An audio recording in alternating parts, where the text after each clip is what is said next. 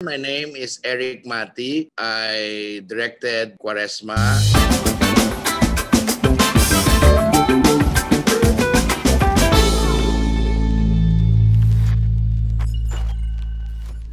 Kuwaresma, I've always been a fan of horror films that has a lot of dread in it.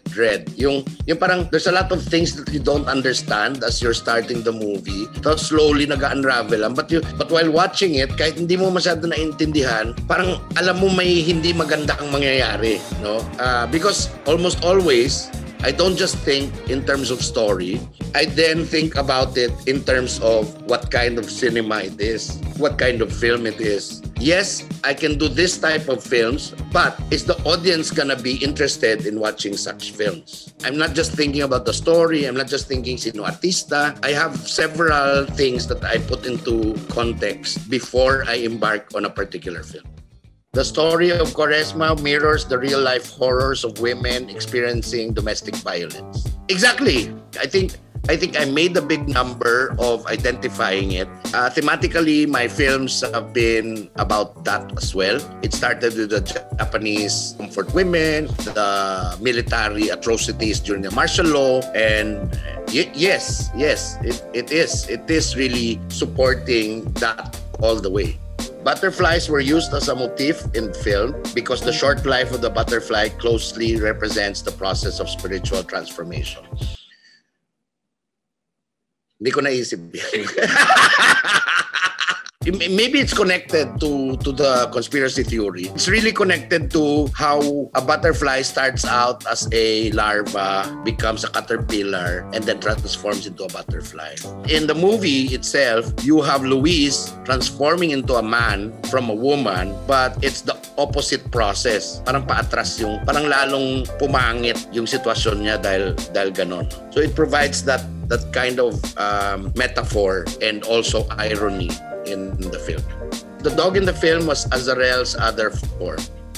All throughout the film, I've only hinted on the demon because prior to that, I wanted it to be about the domestic abuse, the horror of the domestic abuse. Then, I need to bring in the devil in the film. I used a dog pet in the beginning and then slowly transformed the dog into the medium of Azazel before it jumps into John Arcilia's character, Arturo. Yan.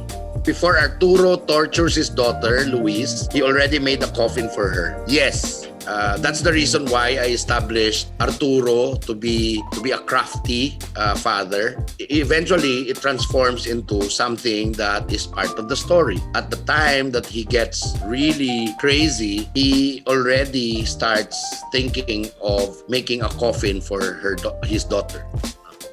The setting of the film is in the 80s, which was also the last years of Marcos' rule.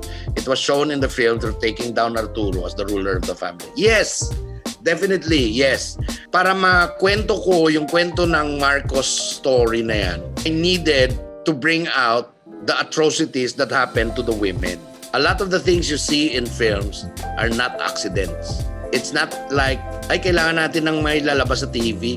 Maglagay lang tayo ng kahit ano na TV show na lumalabas noong 1985. That one also comments on the thematics of the film.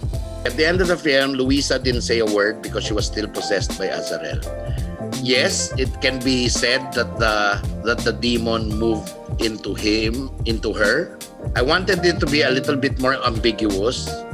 I used the nuance of Arturo. Ang ginawa ko sa dulo, pinamimik ko lang kay Luisa yung ginagawa ni Arturo, giving the audience a hint na okay, this may not yet be over.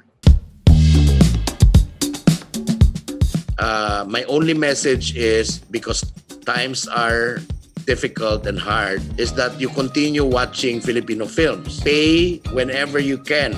Don't ask for free stuff. Ang hilig-hilig ng mga Pinoy na manonood, di naman lahat, na gusto nila libre lahat ng papanoorin nila. Paano naman kami gagawa ng pelikula namin kung puro libre yan? I hope you continue watching Filipino films. Continue, as in, ngayon medyo hindi natin alam anong mangyayari sa atin, pero eventually I hope we could recover from this and continue making all the films and showing it in the cinemas and online.